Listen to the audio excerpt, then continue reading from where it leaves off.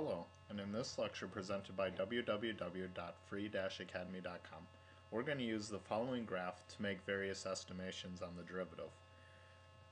Now the student here has provided us with this graph as well as the three different estimations we need to make, but I would like to point something out right away. We have here S equals f of t, and then we also have v average. So right away this should be setting off alarm bells in your head that this is a problem on rectilinear motion, seeing as s is often the variable used for position as a function of time, where of course v stands for velocity. And in fact, if you were to take another derivative of this, you would get the acceleration. But either way, let's not labor on with these types of things. Let's start with A. I'm going to use this graph to estimate what the derivative is at f of 2. Which of course, f prime of 2 is derivative at f of 2. Now I've already drawn out the point at f of 2 here, and notice that its position is 2, 2. But if we look around it from about 1 to 3, with x equals 1, t equals 1 actually, it should be t, and this is s. Minor details. With t equal to 1, the value for s is about 2.5.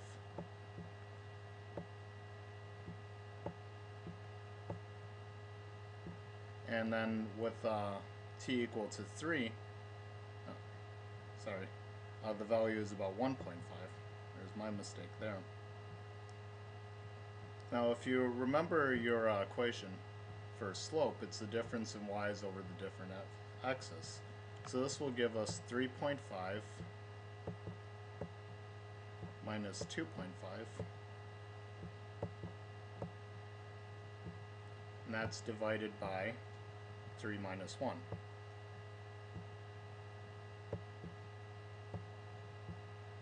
And that's going to equal 1 divided by 2. However, as a matter of habit, I always put the larger numbers into the slope formula, but notice that this is decreasing, it's going downward, so this is actually going to be a negative. So the answer to f of a is negative 1/2. And again, the way I did that is I just picked some points right around the place where we're estimating the derivative for, and I put it in the slope formula. And I'm fairly confident this is a good estimation too, because notice the graph here is approximately a straight line at this point. Anyways, now that we have the answer to A, let's head on to B. B is going to be doing the exact same thing, only we're going to be doing it at f of 6. So this point right here is 6, 4. And looking right around it, we can say maybe 5.53,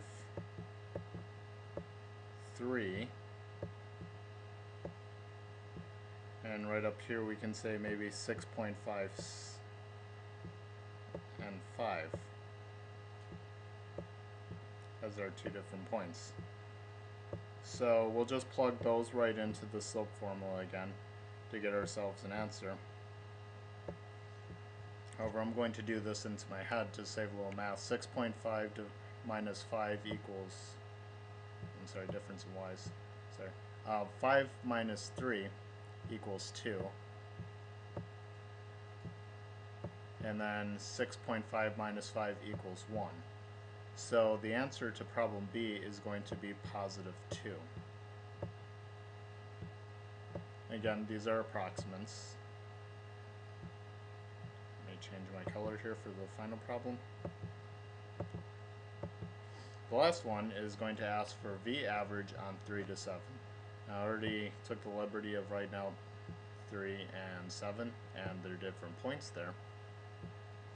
Notice what it's saying by V average. S is our distance as a function of time, V is our velocity as a distance of time, and velocity is the derivative of our distance. So what this is really saying is, what is the derivative, the average derivative from 3 to 7? So once again, we just put this into our slope formula. So difference in y's over difference in x's gives us 6 minus 1.5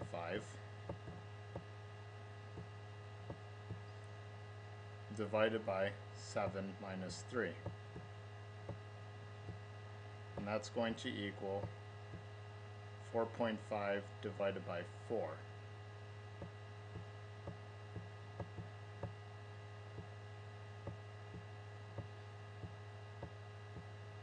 If you divide that out, you get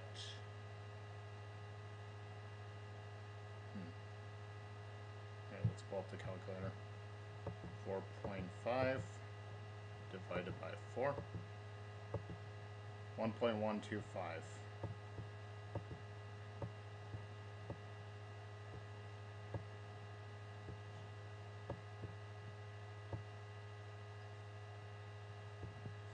So the trick to all of this is just remembering that the derivative is approximately how much the graph is changing at a particular point. So to do estimations, we just really take the change in a graph over an interval, and that gives us about the right answer.